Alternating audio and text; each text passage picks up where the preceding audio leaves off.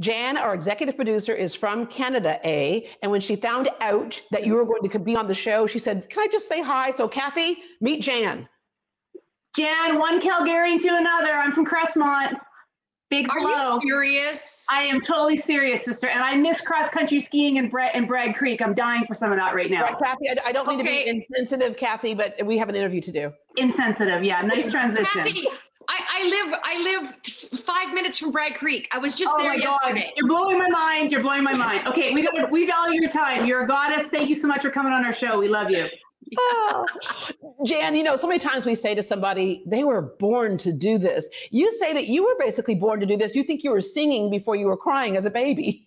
The funny thing is that I wanted to be a school teacher. That was my dream as a kid. In my parents' basement, I had the chalk out on the chalkboard, and I was, Miss Arden.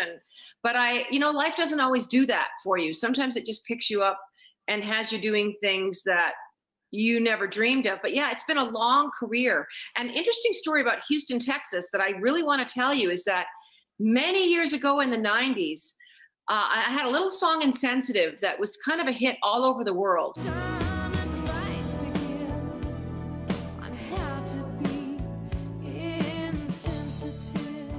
It broke out of Houston, Texas. There was a DJ at a radio station down there that just started playing it on his show. It just spread out from America, from Houston, Texas. So thank you to everybody down there, because you guys had a lot to do with me sitting talking to you today. We recognize good talent. The other thing you were doing in your basement is that you were writing songs. You would write songs and you would sing, and you say your parents really didn't know that you loved it so much until much later in your childhood. Oh, I hid it for a long time. I was, the class clown. And when I started writing music, I was really young. Not to be morbid, because, we're talking about a comedy, but my dad was a huge drinker. And so in order to get out of his way when I was 9, 10, 11 years old, I went into my parents' basement. The record player was down there, all the records. My mom had a guitar sitting in the corner. And I just started playing that guitar, copying songs.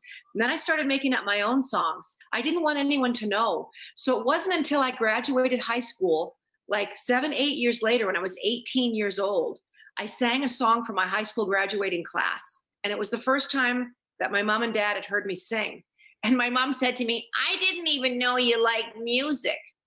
And, so it was just one of those things. And the rest, as they say, I never was able to get away from music for the next 25 And years. In so many ways, I would imagine music was therapy for you, but it was also therapy for those of us listening to it. We were able to take a journey with you that a lot of us can kind of go side by side with you, dealing with your parents. As kids, oftentimes we don't understand or fully appreciate them. And as we get older, you start to realize how they've integrated into your life. You mentioned your dad was an alcoholic, and sometimes means emotionally unavailable. But when it counted, you recount the times when he was there for you. He encouraged you. Very much so. I can glean, my dad's been gone for about 5 years, but I can certainly glean really good lessons from him now. Not when he was alive. I have to be honest. I feel like I know him better now that he's gone. And my mom's been gone for a couple of years, and she was always my champion. They were the antithesis of each other, those two. It's hard to believe that that they even got married, and they were together for almost 60 years, but very grateful. There's so many lessons to be learned from having obstacles in your way, from not getting it right, from failing, from having a parent that's not available. I think, good things do come from bad things. And I'm very grateful to both my parents. As much as we were all flawed, they always supported my work. They always supported me. And your mom went through Alzheimer's, which we know millions of other people are going through, kind of that long goodbye. And you shared that with us as well. Yeah, the interesting thing about the television, the Jann show, is that who would have thought that you'd have a character with dementia in the show? And it's very heartfelt at moments, but sometimes it's hysterically funny. So Mom and I have been talking, and we've decided that she's going to come live with you for a bit. What? I have to say, I looked after my mom for 10 years, and sometimes I wanted to throw her through a wall. I'm going to be perfectly honest. I was so frustrated. I just, and then there was times where I laughed so hard that I was just like, this is so sublime and so ridiculous. This doesn't even seem real, but excuse me.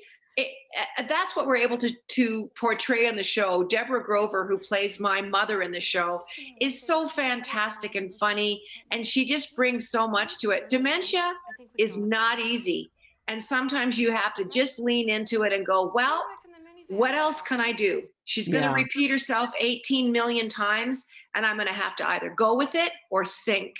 So I didn't want to sink. I wanted to go where my mom went, and I did learn that. Could I be a girl? Thank you.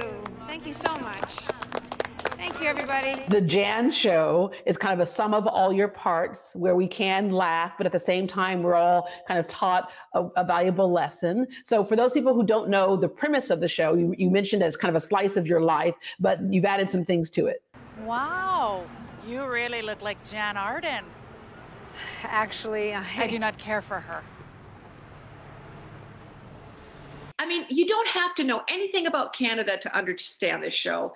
This is about me, a woman in her middle-aged, and she's trying to find relevance with her relationships, with her job, with her family. How is she going to navigate life? It's tons of physical comedy. It really is about trying to figure out what to do with a parent who's just starting down that road of having memory loss. And, you know, the whole family realizes it, but everybody is like, you take her. No, you take her.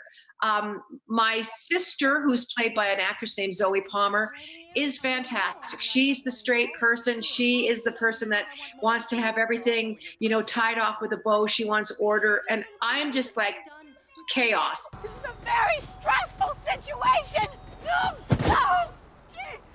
I think that's Jann Arden. I think I frustrate everybody, but it's really a very fun show. It's very musical. So people that like to hear music, and I do some singing in the show, and I think it's hilarious. I'm not drunk. I'm just sad. Can you let me out of here? Oh, well, you're not under arrest, and the door is open. Oh. It's hilarious because you actually are hilarious. You talk about, you know, where that humor comes from. There's a story that you told that I read or heard I thought was so funny is when you had that hit Insensitive in America and you're with a record executive and the record executive says to you, you're 30 pounds away from superstardom. And you tell your mother that, and your mother's response was what? I was in a limousine and he looked over. Insensitive was a huge hit in the States and it was going everywhere. And they were flinging me around all over the place. And he leaned over, you're 30 pounds away from superstardom. I ran, I phoned my mom, collect in those days. Hi, this guy. She said, well, why didn't you tell him you didn't want to put on any more weight?